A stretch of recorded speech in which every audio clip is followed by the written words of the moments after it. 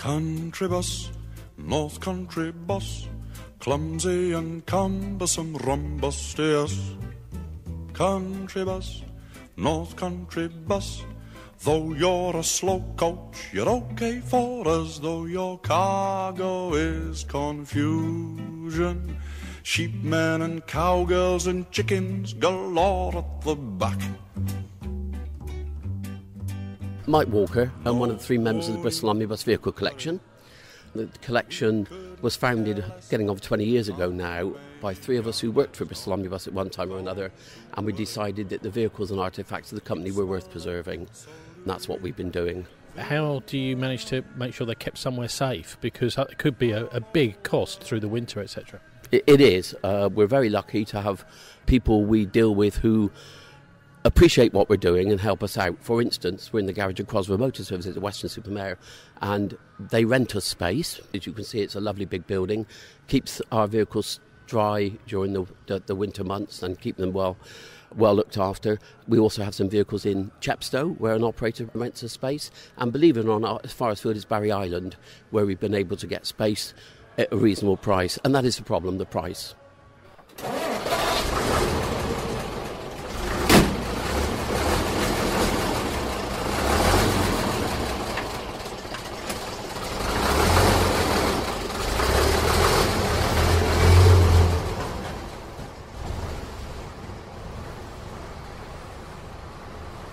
We started, as I said, around about 20 years ago, and we've gradually built up our collection. Virtually all of them, I won't say all of them, virtually all of them were manufactured in Bristol, at Bristol Commercial Vehicles, which was an offshoot of the Bristol Tramways and Carriage Company, which was founded by Sir George White back in 1875 as a tramway company. The vehicles we've been able to find date from, we've got one from 1929, although that's not restored yet, mostly from after the war, 40s, 50s, 60s, and even up to the early 80s. So you just talked about tramways there, because as I understand it, they conked out and they were gotten rid of pretty much after World War II. The tramways in Bristol packed up during World War II, wasn't intended, they were stretched out during the war, kept a bit longer because of course they didn't use fuel, and fuel was precious. But unfortunately a bomb dropped on the power supply during one of the raids on Bristol, and that put the trams out of action permanently in the early 1940s. But there were a lot of buses being built, I would imagine, in the late 40s, 1950s, and being exported all over the world. Yes, Bristol Commercial Vehicles, which at that time was owned by Bristol Tramways and Carriage Company, so it was just a separate offshoot, and called Bristol Tramways and Carriage Company Motor Construction Works. During the war, they built for war work. They had been building buses before the war, and they built buses long after the war, right up until the 80s. And they had their heyday during the 40s, 50s and 60s. They were exporting certainly during the 40s to India, to South Africa. But unfortunately, when the company which Bristol Tramways belonged to, the Tilling organisation, was nationalised, there was a stop put on building buses for anyone but nationalised companies. And so the Bristol Tramways Manufacturing Company and Bristol Commercial Vehicles then built only for the nationalised companies in Britain. So could we see whereabouts in Bristol now that the buses were actually built? Yes, Brislington on the way out from what used to be the HTV studios up the Bath Road, the Lodekker pub on the left-hand side out towards Bath is on the site of Bristol Commercial Vehicles, that and the trading estate around the Lodekker pub. That's where the buses were built, and that's where 3 days a week, right up to the 80s, chassis left, just a chassis, to be driven to Lowestoft in Suffolk to have the body put on. And that was another company owned by the Tilling organisation and by the government. For certain types of bus, they built many thousands. I think the Lodekker production of Lodekker, which would have run into thousands from the 50s right through to the 60s. And why did it run down? Because there's nothing there now. In fact, I would be surprised if they're building any buses in Bristol these days. They aren't building buses in Bristol, no, and in fact they're not building many buses in Britain. The company was taken over by Leyland's, I believe it was the 60s. Leyland's took a small shareholding and then eventually took over the factory, and as a result of that closed it down and concentrated manufacture up in Lancashire.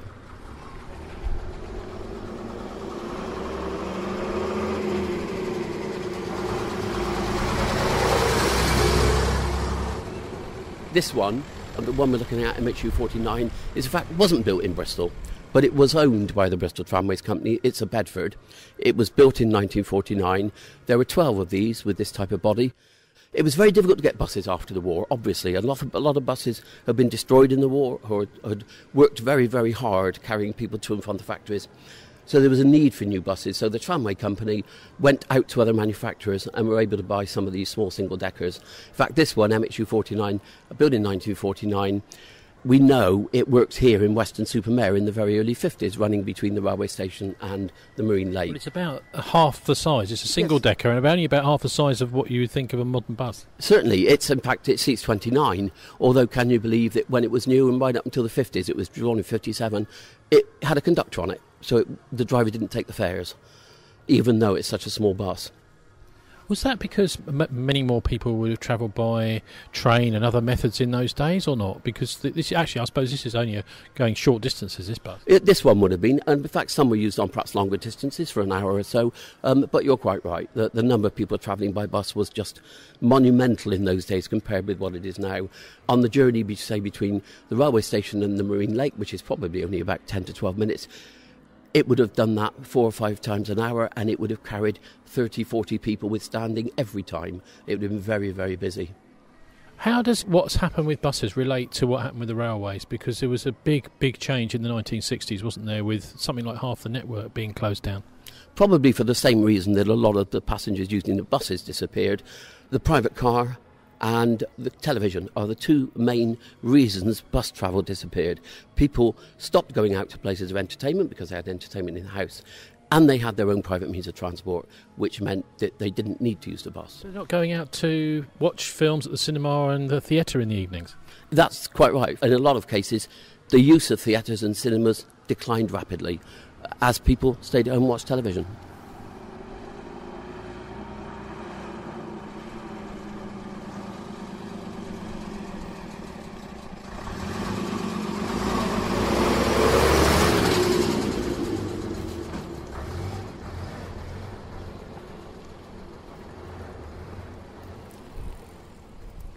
We're in what looks to me like an old aircraft hangar here. What's happened with this, I think it's either Locking or Western Airport, is it's slowly being built on houses.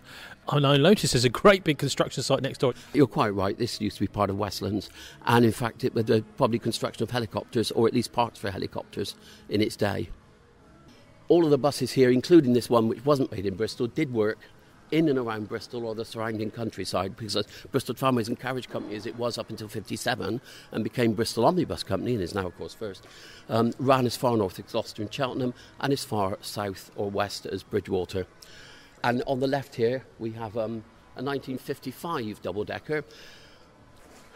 The way Bristol Tramways ran in the city of Bristol was through a separate organisation, and they shared the operation with the Bristol City Council. It's called Bristol Joint Services. There was a 50% ownership by both of them. The Bristol Tramways provided the management and looked after the organisation, but they shared any profits or any losses. This was a Bristol Joint Services bus.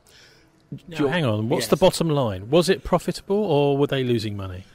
It was profitable for a while, and then it started to lose money. And in fact, the joint services arrangement was disbanded in 1978 because there was discussions, shall we say, between the politicians in the city council and the people who then run the buses in Bristol Omnibus, who wanted to put the fares up more and more to try and recoup revenue that was being lost. The city council didn't want that, so there was a parting of the ways. An interesting situation now with First, because they've just again and again put their fares up, and the city council have actually had no say in it whatsoever. Quite right, there is no say. First is a purely commercial operation in Bristol now. Up until 1986 and the 1985 Transport Act, which ended up with bus deregulation, the bus operator would have needed a licence to run his routes, and up until the 1980s would have in fact needed to go before a public inquiry to put fares up, and would have got a lot of objections, obviously, and that became more and more difficult for the operator. That's not the case now. The operator sets his own fares. Now, these two double-deckers look a little bit like the London Route Masters. No, well, everyone says that, and I'm afraid they're completely different. The one on the left here, 1955, there were 400-odd buses running the Bristol City services. 270 at one time were exactly like this, exactly the same. They 660 people. This one actually has an engine built at Bristol Commercial Vehicles as well in Bristol. It does no more than 30 miles an hour. It was never intended to go outside of the 30-mile-an-hour limit. And all day, for 18 hours a day, for its 15-year life, it would have run up and down the streets of Bristol. no passenger heaters, so freezing in the cold. I used to go to school on these in the winter, very, very cold inside, but a reliable and rugged workhorse. As you can see, it's still here. It was built in 1955. It's well over 60 years old now, and it's still very, very reliable. What were they like to drive, these old buses? If you're not used to it, you describe it as pig. Manual gearbox, no power steering, 4-speed gearbox, double declutching. This one, the one on our right here, which is a 1946 chassis, probably worse so than the 1955 one. For our younger listeners, a lot of them won't know what double declutching is. Yes, double declutching, where you have to dip the clutch and let the clutch back up again in between gear changes to allow the engine revs to match the revs of the gearbox, to allow the gears to mesh. If you don't, there will be an awful noise. Right, so the idea is you've got to kind of guess what's going on inside the gearbox to make sure that the various cogs are going roughly the same speed before you put the gears in. Exactly, and you do that by judging the note of the engine and knowing your road speed. Let's hand it to them. The people who drove these things 12, 14 hours a day, all of their working life, they were professionals. A bus driver's job in some ways was not exactly very highly classed, but they knew what they were doing to avoid mechanical problems, and they were professionals driving them. Now, I would imagine they did break down quite a bit. Maybe even, I don't know how they compare to modern buses. There's so many complicated things on a modern bus, much more than one of these. Definitely. It was quite unusual to see one of these broken down. In fact, in the early days, in the 40s and the 50s particularly, if one of these broke down on the road, the company would try to hide it in the best way they could and then probably tow it away at night so that no one could see it. But they are very reliable. There's a lot less to go wrong than there is in these days. In fact, it's all mechanical. Apart from the lights, there's nothing electrical. Amazing. What about this one next to the us? one next is 1946 is the chassis, built just after the war, and the body, in fact, is 3 years later, 1949. And the reason for that is, when this vehicle was built in 1946, the materials were still austerity from the war, and by the 1950s, the bodywork on it, which had been made from wood, started to collapse because it was unseasoned. They got whatever they could to make the body out of. So the body was no good. They had actually built newer bodies onto pre-war chassis after the war, so they married the two up in the 50s and put a 1949 body on the 46 chassis. Identical buses, but from a different vintage. Exactly, yes, they're the same design. The engine's at the front. The platform at the back is open for people to get on and off of. They seat about the same, 60 for the one on the left, 59 the one on the right. But they're just a development. The one on the left, the 1955 one, is simply a development of the one on the right.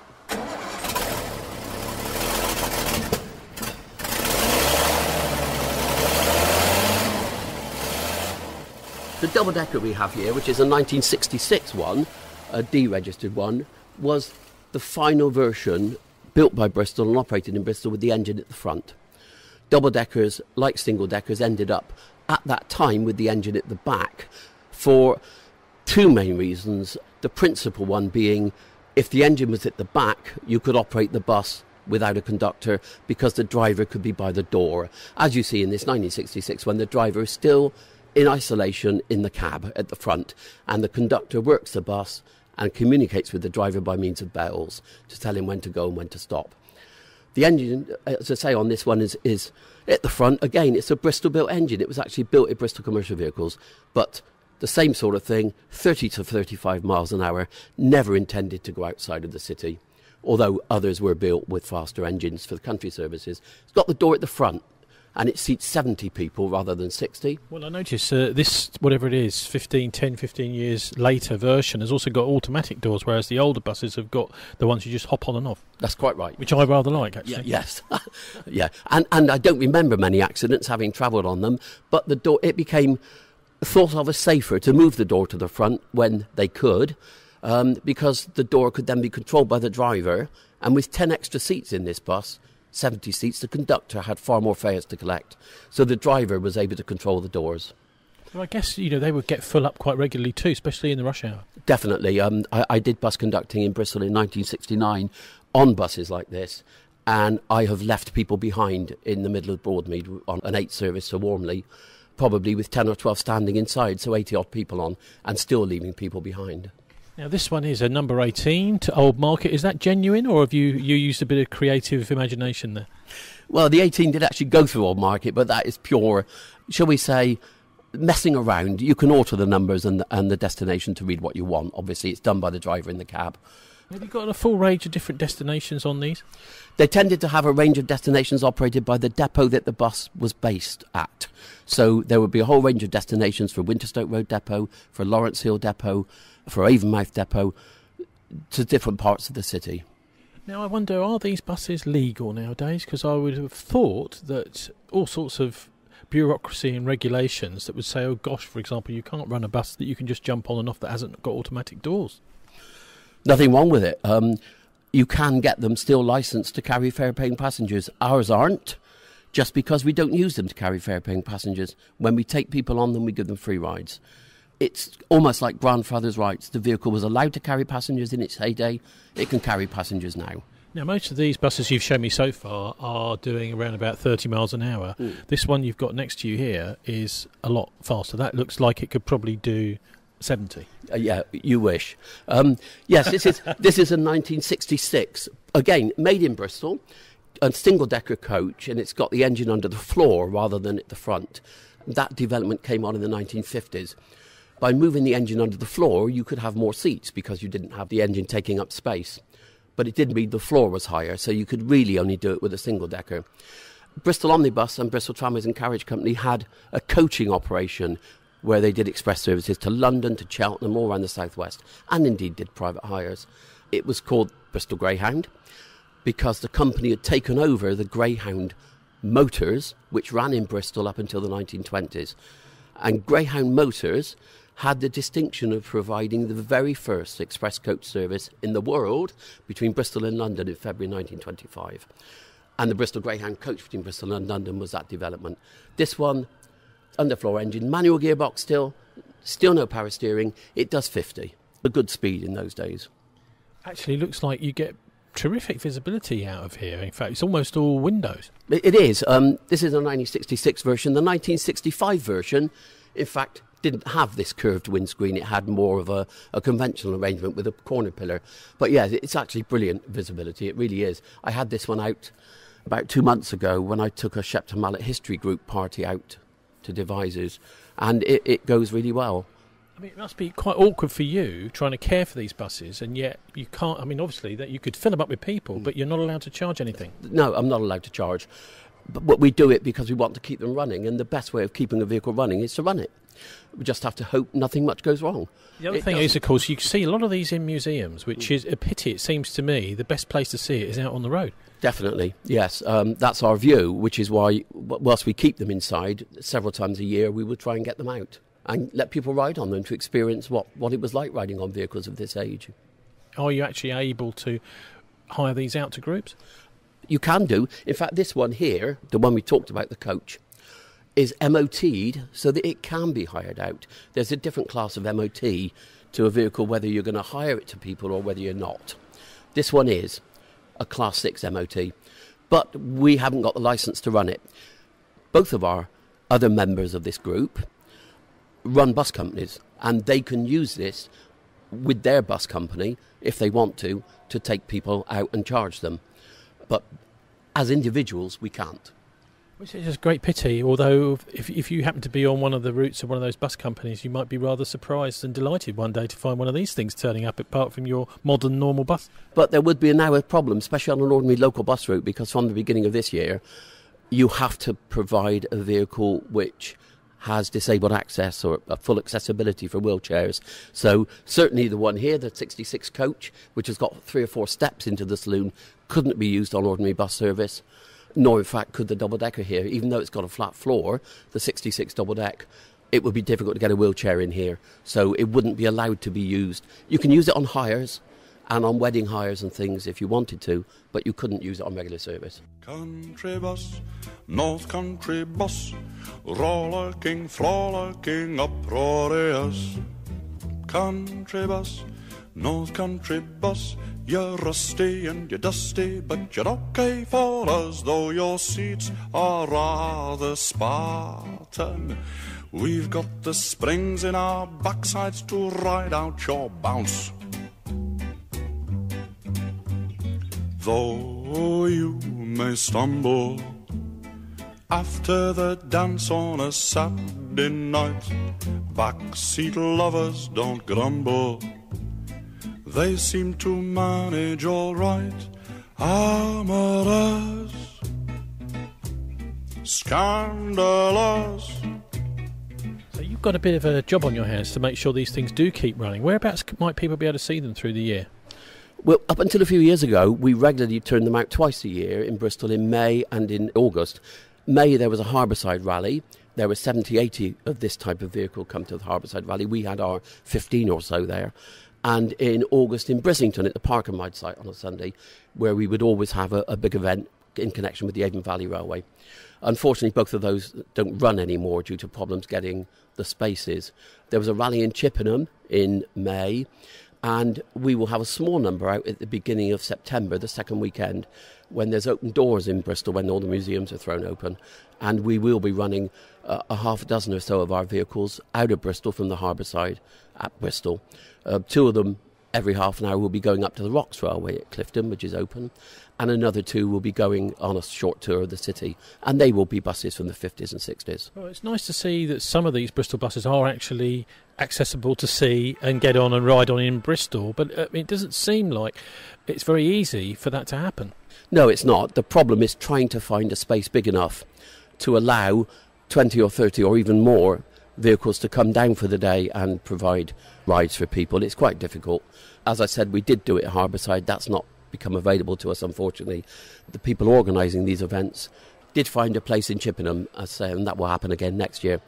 But there are still other rallies and events, and on the Sunday of the Open Doors event there is a large display and allowing people to ride on them at the Helicopter Museum in Weston-super-Mare, at which Crosville will have their old vehicles and we will have some of ours. Well, I'm disappointed that people in Bristol have got a bit of an effort, really, to actually even see any of these buses that have got the city's name on the site. Yeah, unfortunate, yes. One of our colleague organisations, Bristol Vintage Bus Group, who are at Brislington at Flowers Hill, they open 3 or 4 times a year, and they will also be opening on the Sunday of Open Doors event, and probably having some of their vehicles running in and out of Bristol to carry people up to them. So there will be some option within the city on the Saturday and Sunday to ride on it. Just remind us of the dates of that again, because I think if anyone wants to see one of these, that's the day, isn't it? It is. It's the second weekend of September. I think that might be the 9th or 10th. And certainly on the Saturday and the Sunday from at Bristol, either up to Clifton or around the city, or probably up to Bristol Vintage Bus Group site. And on the Sunday as well, Western Helicopter Museum for the Crosville running day. Now, I can actually see a couple more buses down the back there. Are they yours too? One of them is. Let's go and have a look. The single decker here is 1968 and was the development of the deregistered coach we've just been talking about, where on the deregistered coach, the engine was under the floor in the middle. The later development of that was called the Bristol RE, still built in Bristol, RE meaning rear-engined, and the engine was shoved right to the back of the vehicle. By so doing, it meant that the floor at the front could be quite low, and it meant the driver could control the door, and so it was an easier access for people to go about their business. There were hundreds and hundreds and hundreds of these built. Bristol had 300 alone, although this is a shorter version. It seats 43, and it's got a massive engine, a Leyland 680. It's about 11 litres, and they were known during the day as really, really quick buses, which meant, of course, with traffic congestion getting worse, the drivers could keep time better. So you're saying during the day, was that 60s and 70s? Yeah, this one was built in 1968, and the variations probably lasted until the 90s. In fact, when bus deregulation came in the mid-80s, 86, this type of bus was the mainstay of the operation of people like Badgerline, who ran them on country services. And in Bristol City, they had them with a door in the middle as well. They had 2 doors, so that you got on at the front and came out in the middle. This particular type wouldn't have gone abroad very much. There were 100 and something of them built brand new to go to New Zealand. Christchurch Transport wanted some single-deckers, and this was the best sort. Because of the way the engine's positioned, the axle weights are very different to a normal rear-engine bus. They're actually very, very clever. Although the engine's at the back, the gearbox is in the middle, so the drive comes across the back axle and then goes back again, which means not all the weight is at the back, and that helped when Christchurch wanted buses, it didn't have a heavy weight on the rear axle. Over 100 went to Christchurch, and in fact I was able to bring one back a few years ago, and we keep it at Barry. Hang on, you brought it back from Christchurch, New Zealand? Yeah. Right, on a ship, I hope? Yeah, in fact it had moved on to another operator by then. I went across a few times to see them, and I bought it. It wasn't very expensive. The shipping back cost about 6 times the cost of the bus, but it came back a few years ago, and it's a beautiful runner. We had it running in Barry only the other month. What about mileage in a lifetime? Because these have had several lifetimes, these buses. They're buses with 9 lives in a way. Yeah. How many miles would a bus like this expect to be able to do? They don't do very much now. I wonder if they've gone round the clock. I would imagine they probably have. They probably did. I would thought 500,000 miles or more would not be untoward for a vehicle working 200 miles a day, every day, for a 15 or 20-year life. And how well were they maintained? Oh, in the days when they were run properly, I'm not saying we don't maintain them now, but in the days when they did regular operation, they were a specific schedule where they'd be called in for different types of services every day, every month, every week, every month, and then every year or so with MOTs, of course, they'd be stripped out. Right up until the 70s, until MOTs as such came in for buses, they had a thing called a certificate of fitness when they were new, and that was allowable for 7 years. And at the end of the 7 years, they'd be stripped right down to almost to component parts and rebuilt again and then put back on the road. So they were always well maintained. It would not do any organisation that ran buses any good to have vehicles that broke down often or which caused accidents, obviously. Now, these were, most of them, built for work with a conductor. Now that's all changed, hasn't it? Yes, it was. As you see, most of the double-deckers we've been talking about would have had conductors. This G-registered single-decker was built purposely for use without the conductor, and conductors disappeared in the 70s and early 80s. And when it became possible, because of the moving of the engine at the back for the single-deckers, and again for the double-deckers, when the engine was put to the back, for the conductor to be dispensed with. Slowed things down, unfortunately, but it reduced operating costs. As someone who's worked as a conductor yourself, what's the difference between conductor having a conductor on board or not? A bus is much quicker with a conductor on board because the passengers can get on, the door's closed and the bus moves. The conductor then takes turns to go around the bus and collect the fares whilst the driver is moving to the next stop. Now, in heavy peak hours, that didn't matter so much. I've been on buses and conducted them in Bristol when everyone has got on and the doors are closed and the bus hasn't moved because it's been stuck in traffic. So that didn't make a great deal of difference. The main problem is, of course, off-peak times and evenings when it might have made a difference. And gradually companies move more and more towards simplifying fares so that the driver doesn't have to handle change, he doesn't have to issue tickets, someone might have a weekly or monthly ticket, or as in fact what happens in Bristol now, on their mobile phone. And it's so much quicker than if they can just show their phone to the driver. I was at Weston-super-Mare Depot for 9 years, from 1974, and there were certainly instances where the lack of a conductor had caused a problem on a double-deck bus where kids upstairs were slashing seats, and the driver, of course, had to remonstrate with them, and that caused problems. If there had been 2 people on the bus, it might have been a bit different. But it's just a fact of life. There aren't 2 people on the bus now. They're also doing the same with trains, aren't they, pretty much? And there's been lots of industrial disputes recently on the Brighton lines and South West trains and things like that over that. Indeed, yes. There were, of course, industrial disputes which never got to strikes, I must admit, or to overtime bans, but there were disputes about taking the conductor off of buses in some of the routes in and around Bristol, principally about what the driver would be paid, because the driver, of course, got an enhancement to work the bus on his own, and there were different enhancements depending on what type of route, whether it was a town or a city or a country route. So there were always negotiations ongoing to get these operating without conductors. This one is a Bristol RE. Yes. Just run us through the main different types of buses that there were. And if we go from after the war, because before the war much was the same, the ones we looked at the beginning, the 46 and the 55 ones, are the derivative of the Bristol K-type. Bristol Tramways and then Bristol Commercial Vehicles did all of their chassis types by letter. So the K and the L were the double and single deck versions, and they would have been superseded by what should have been the M and the N, although they did change the system.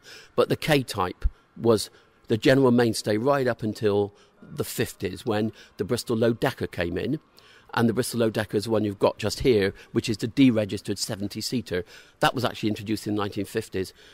And the main difference between the K-type and the Lodekker was Bristol developed an axle that allowed the drive to go into one side of the axle and then come down under the floor, which meant you could have a very much lower floor, and that meant the bus could be lower, which was great for low bridges.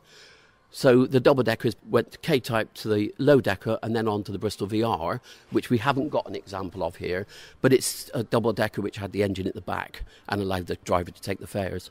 On the single-deck front, the single-deck version of the K-type was the L-type, and that was a single-decker. There are some over, a coach over there, which belongs to me, I'll show you in a moment. That had the engine at the front, just like the double-deckers. On from that came the lightweight saloon and the MW, and this 1966 coach is the MW version, where the engine was taken from the front and put under the floor. And that was developed in the 60s into the RE that we've just talked about. I suppose another aspect to all of this is, you touched on briefly there, is this congestion. Bristol's getting absolutely choked.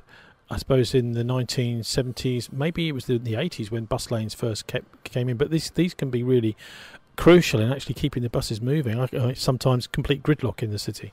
It is, and in fact, in my career working in Bristol Omnibus, I saw that develop, because I can remember even in the early 70s when the company was introducing a bus location system where certain vehicles on certain routes were tracked electronically so that the inspectors knew where they were. Even then, on a wet day, congestion got so bad that you would have 3, 4, 5 buses running together where they were blocked up. Bus lanes did make a difference, but they have to be in the right place, obviously.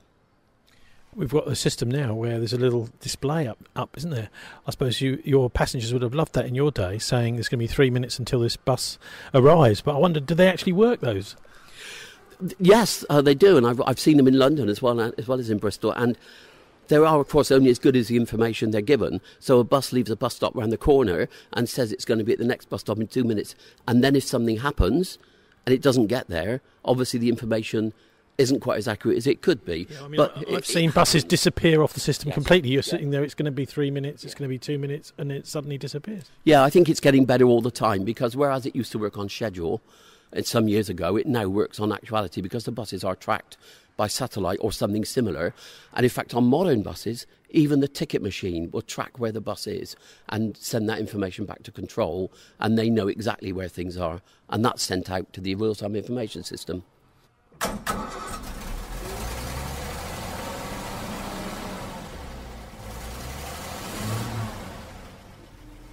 Do you think there's a future for the buses you've got in your collection? That's the worry all of us have. I talk with a number of people who've got similar collections, and we have several worries. One is whether we can afford to keep them, obviously. 2 is whether we can afford to get the spare parts to keep them. 3rd is whether we can still find spaces to keep them. And 4th is what will happen to them after we die. There is an organisation, National Association of Road Transport Museums, who liaise with government, Department of Transport on matters like that. And as long as our corner is being fought, hopefully things will be okay. But I'm 68 now. I don't know how much longer I can keep them going, to be honest, because who knows what's going to happen. If anyone listening is interested in helping out and keeping these things going, whether that's manpower, woman power, or financially, I'm sure you'd be happy to hear from them. But let's finish by having a look at your last bus you were talking about. Yes, come on. Yeah.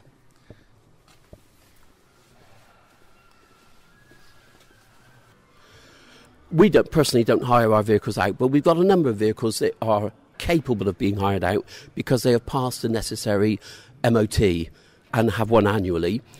One over here is from our collection. That's a 1959 Lodekker. I mentioned the Lodekker before. The type of bus that became standard in Bristol City in the 50s, late 50s, with the very low back axle, which means the bus can go under low bridges. Right. Oh, they are low. They are low. You expect to be kind of sitting up, don't you? But you're not. You're not, no. Now we're sitting in another vehicle of our collection, and this is a 1959 Bristol Lodekker. Again, made in Bristol Commercial Vehicles. And I mentioned the Lodekker before. This was a special design built by Bristol where the transmission coming out of the engine actually goes down one side of the bus instead of down the middle of the bus and into a back axle, which is specially designed. It takes the drive on one side and then drops it down under the floor to bring it back up on the other side. So you see it's got a sunken gangway. And it's very much lower. It's about a foot lower than a conventional bus. This one is actually Class 6 MOT, which means it's capable of being used for hire. It's actually on loan to Crosby Motor Services at Weston, and they use it for weddings and special events. It's surprising how many people request open-top buses or vintage closed buses for their wedding event, to take people to and from reception, or simply to take the bride and groom away from the church. It's not so surprising when you consider how much people will be drinking. That's a fair comment as well. Yes, that's true. But when it's just the bride and groom, it's a bit different. But no, you're quite right. And so there is a reasonable business of wedding hire, and you see Crosby Motors has a number of vintage vehicles here, which are used for that purpose. The other thing with this Lodekker is you've got the only bus I've ever seen, I think, with a seat right at the very front of the lower deck facing back. That's right. And the reason for that is because the engine has to slant slightly to get the drive over to the offside, the gearbox is in a strange position behind the engine, and that seat facing backwards is actually over the gearbox. Otherwise, the gearbox would come into the saloon. They decided that was the best way of obscuring it by putting the seat there. And that was quite common in Bristol in the late 50s, riding on one of these. I can remember riding on them. You didn't ever want to quite make eye contact with the people you were sat opposite. It was a bit embarrassing sometimes. This was kind of the height of technology at the time, and Bristol's been quite good at this, hasn't we? We produced the Concorde as well. What's happened? Because very little manufacturing at all happening anymore. Yeah, as to what's happened, I don't know. There is still manufacturing in the UK for buses, not in Bristol, unfortunately, and one, Alexander Dennis, is certainly at the forefront of manufacturing of low-floor double-deckers. But I think what happened to the bus industry was there was a decline. There was a decline in number of people using the bus. Then there was a decline because of the car mainly. Because of the car mainly, yes. And everyone, I wanted a car when I was a teenager. Who didn't? And then towards the 80s, when there was the possibility of bus deregulation, which actually happened, and privatisation of the state-owned companies, a lot of companies didn't buy buses because they didn't know what the future was going to pan out. As a result of that, manufacturers couldn't survive, and they were consolidated into just one or two, which is why Bristol Commercial Vehicles unfortunately went the way it did. Also, I can remember seeing some film of Filton when there was a lot of aircraft manufacturing and other manufacturing going on up there. When it was chucking out time, 5 o'clock in the evening, my God, there was a whole queue of a fleet of buses needed to take everyone back home and towards the city centre. That's certainly true. In my days when I joined Bristol Omnibus in 1968, I worked in the schedules department, and I would guess probably 100 of the 400 or so buses in Bristol City would have ended up at Filton or Patchway at some time during the working peak. It was so important to the company in terms of the revenue that there were regular meetings between the company's management and Rolls-Royce and BAC staff representatives to deal with any problems of buses not turning up or buses needing retiming. And it was a constant getting on top of the work by changing things, maybe only by 5 minutes or a few minutes. But there were so many people using the bus in those days. I suppose that's one of the reasons why maybe the council is now having to subsidise bus routes. And in fact, there's some of them, even just recently, there's threats to take some bus routes off. It does seem that it would be helpful if money can be made from buses, that money is returned to the council. Also, there are a lot of things that, when I chat to councillors, they'll say, well, if only we could control the routes and control something to do with, the way they operate, and even sometimes the fares, because they get very angry that the fares are so high, and it's actually forcing people to use the car when otherwise they might use the bus. A couple of things on that. You got me started on a subject I really love. Where do we start? Yes, buses are commercial now. What the local authority can do is provide bus services that the commercial operators don't want to provide. And they are empowered so to do, obviously, through money that is paid to them by council taxpayers. Several things come out about that. That's usually in rural areas because mostly in the city, most travel options are covered by the commercial operator. Most, I won't say all of them, obviously. Now, of course, central government has been cutting local authority funding, so that's caused a problem. The outgoing Labour government introduced concessionary travel passes that allow people over 60 or of a pensionable age to travel free. That's paid for by the local authority, and the money for that has been cut. So the bus operator doesn't get perhaps all they should get. In terms of control, of course, one shouldn't forget that right up until 1979, Bristol Corporation did have a half control of Bristol City buses, and they let it go for various reasons at the time. Now, under the latest buses bill, which is now an act, I believe, they can get powers to franchise bus operations, which will mean they will determine the routes and the fares. They will then tender out to operators to run those services. They have to go through various hoops to enable them to get that, but that is an option available to them in due course. Maybe I'm speaking as someone with perhaps a bus enthusiast head on, but I really don't think there is a great deal of money in running buses, to be perfectly honest. With the cost of vehicles these days, the cost of wages, buses aren't that profitable. If you compare them with the return made on a big FTSE 100 company, then probably the profit margin is very, very small. But that actually might be acceptable, even just a small amount of profit for a local authority, because they're used to spending out on things. Everybody is telling local government now that they've actually got to make a return, even a small return on what they do.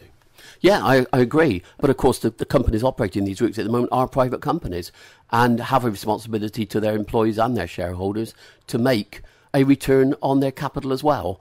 Local authorities are being given the possibility of running their own companies, I think, again, if they go through certain hoops. But certainly there aren't that many local authorities now who run their own bus companies. There's a small handful in Wales. But they have to be treated as arm's length companies, so they too have to return something on their investment.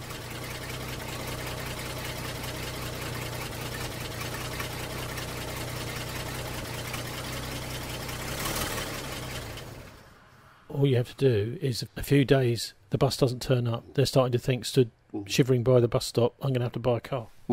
Quite true, yeah. And there's sometimes a variety of reasons why buses don't turn up. They shouldn't. They should all turn up, obviously. And I know no bus company in their right mind would set out to not wanting buses to turn up on time. But with traffic congestion, with staff failures and with vehicle breakdowns, it's quite possible. I know for a fact it's very, very difficult to get staff who want to drive buses these days because of, shall I say, the traffic congestion and the hard work that is involved in it. And I know that bus companies now have open days at their depots to try and attract staff. Now, as a conductor, you've obviously seen lots of passengers. You're very well versed with the public. Do they have good days and bad days? Oh, without a doubt, yes. They have off days as well, the ones I remember particularly, and you knew who they were going to be. If you stand at the centre at 10:35 at night on the back of the bus and people get on, you know they're a bit tipsy. As soon as someone says to you, all right, mate, you know when you go upstairs you won't be able to get the money out of them because they don't want to pay. Admittedly, with one-man buses, that's less so now, but yeah, you can read passengers. Do they have good days as well? Oh, God, yeah. Yes, definitely. And I enjoyed that side of it. I must admit, I thoroughly enjoyed talking to people most of the time. When I was conducting in Bristol, I tended only to conduct in the evening peak and on Saturdays. Yes, Saturday crowds were usually a lot better because it was their happy day off. But it depends on the individual, obviously. Some people are just not as happy as others. They're thinking about a congestion charge in Bristol. Some would say that that's all deliberate. They love the congestion, and the Metro bus they're about to bring in isn't really going to make much of a difference to congestion because they want a congestion charge. But if they do, it might mean more buses. Well, it could well do. I don't think there's any problem with local authorities supporting extra buses on certain routes if they want to, and if the money comes in from the congestion charge. And that's quite possible. Now, there's one more bus. Let's go and have a look at that final.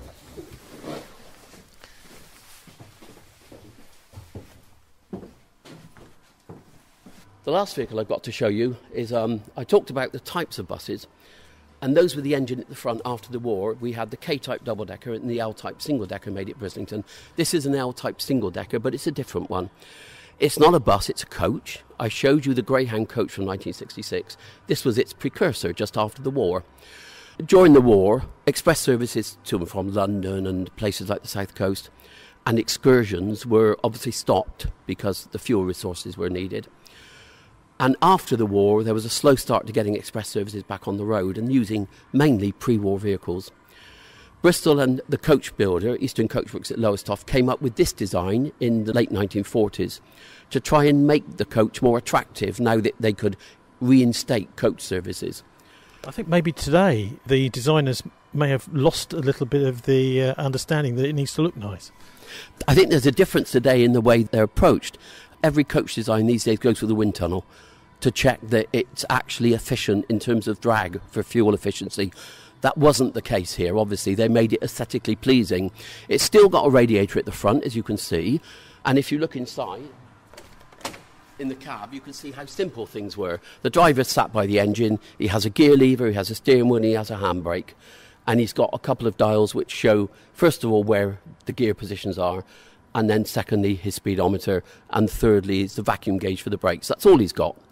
But this came out in 1950 in the end, and there were 3 of these in Bristol. There were only 30-odd produced. 31 seats, regularly used between Bristol and London, and on excursions and tours.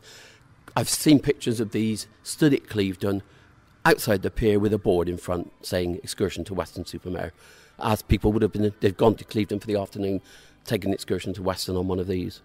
I still use it today. It's got a top speed of about 50, and again, it's got an engine built in Bristol, so it's a Bristol-orientated vehicle with the chassis, engine, gearbox and everything built here. And there are 2 left in the world, this one and one in Essex, which is identical. It's got Bristol's own engine. Bristol developed their own diesel engines after the war, and because they were an operator as well as a manufacturer, they developed them for their own circumstances, and the engine in this is quite high revving compared with some of the ponderous diesel engines, and it meant not only could the coach go faster, but the bus that they put it in could accelerate quickly between stops. So if you're running a bus in Bristol, 4 stops a mile, if you had the Bristol engine in it, it would accelerate quicker between the stops and therefore get to the end a lot better than it would have been with the slow ponderous Gardner engines, which they also put in. Now, it might sound like a stupid question, but why would a bus have a diesel engine, not a petrol engine? Buses had petrol engines up until the war, and in fact a few afterwards. But the diesel was found to be far more fuel efficient. Petrol engines drunk a lot of petrol because they were very, very big. The little Bedford I showed you right at the beginning still has a petrol engine, 3.5 litre, and it probably only does about 8 or 9 to the gallon. This coach here with the Bristol diesel engine probably does 15 or 16 to the gallon. So it was much cheaper to run having a diesel engine and much more reliable. They tended to go on longer and be better suited to pulling heavier loads. Country bus, North Country bus, lusty and rustic and impetuous. Country bus, North Country bus, bog-trotting bumpkin, you're okay for us, though your progress is uncertain, especially at night when the public house closes its doors. You tend to dodder, staggering home from the Bull Hotel. We never bother, 'cause we've got the staggers as well. Glorious, notorious. Today's buses, the ones we see on the routes in London, Bristol, where are they made nowadays? There is an operator in Northern Ireland who makes a lot of the bodies called Wrights, but Alexander Dennis from Falkirk in Scotland and I think from Aldershot make a lot of double-deckers, but a lot of double-deck chassis are from abroad. They're Scanias or they're Volvos. What about coaches? Who are the big coach makers now? Again, chassis-wise, Volvo, Scania, and coming onto the market in the UK now, China, with a Yutong, which Crosville certainly have some of. We'll have to watch out for some of those Yutongs in Bristol. Well, you might see them, yes. I know they're around, and they're probably cheaper because they're Chinese import, but they've not been here very long, so it depends what their life will be. Who knows? Well, China, I suppose, is doing, isn't it, what we were doing maybe in the 1940s and 50s, exporting around the world with the top-notch technology and probably cheaper than anyone else. Yes, that's probably quite right, yeah. And they do try and make a market, and certainly there are dealers here in Britain who are bringing them in for coach operators.